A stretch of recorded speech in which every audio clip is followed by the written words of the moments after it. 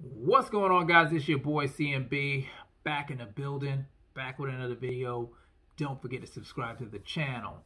Now, let's get into this really quickly, guys. So, I'm sure you heard it by now. I've made a video myself on Deontay Wilder finally coming out, speaking his piece about the Glovegate situation and about the trilogy fight with Tyson Fury that may not be happening.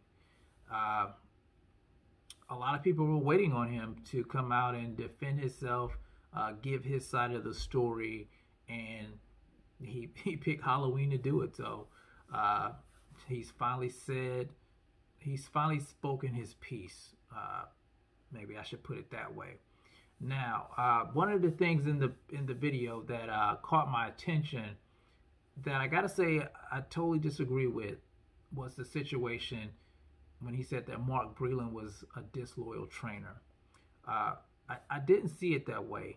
Now, if there's some outside circumstances outside of the fight that he's talking about that we're not privy to, then I can't really speak on that.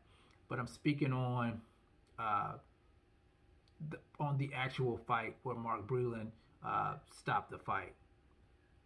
And I thought Mark Breland stopped the fight because he pretty much cared for Wilder as a human being, was looking out for him, his health and his safety in the ring.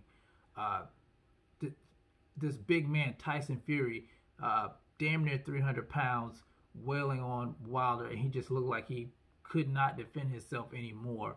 And Mark Breland just had enough. He didn't want to see Wilder hurt. Wilder has a family. Wilder has a career to protect. So I didn't see that. Maybe Wilder, like I said, maybe it's some other circumstances that I'm not privy to, that Wilder has a problem with Mark Breland. But I thought Mark Breland was being an honorable man on the fight that night. Now, here's the argument that a lot of people are making as well. I'm going to play devil's advocate here. Deontay Wilder was saying that basically Tyson Fury cheated, and he thought that Tyson Fury cheated in the first fight and in the second fight. So why wouldn't he come out and speak on it after the first fight? Why would you give Tyson Fury another chance to cheat again?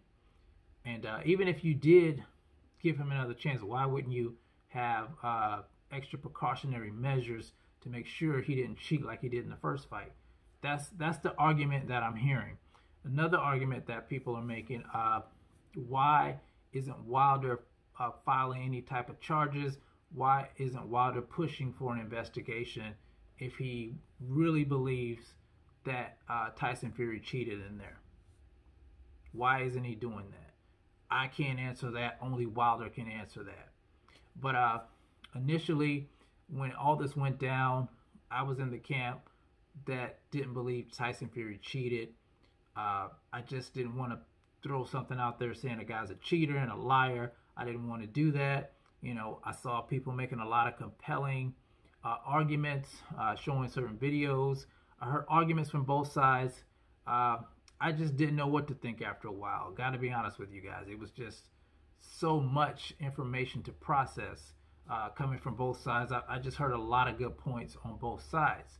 So that's why I'm in the camp of, if Wilder believes that something is wrong, if there was some cheating or some shenanigans going on, then have the investigation. Have the right people look into this and make sure these fights were on the up and up, because it puts a black eye on the boxing community if this isn't resolved. If it isn't resolved, I think both of these guys have, they're great guys. I just hate to see this type of stuff going on.